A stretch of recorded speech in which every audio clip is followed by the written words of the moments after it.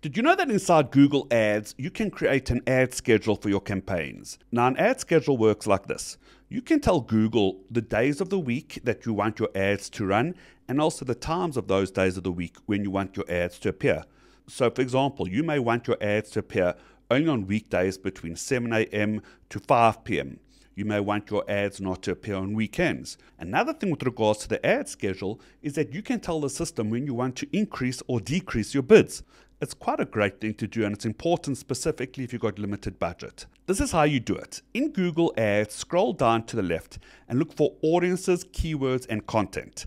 Scroll further down and you're going to see ad schedule. Click on that. You're going to see that the system is going to open up the ad schedule for you, and then you can start creating the different ad schedules. Now, this is very important to note that if you create an ad schedule, let's say Monday to Friday, 7 a.m. to 7 p.m., the schedules that you're going to leave out will mean that your ads don't appear.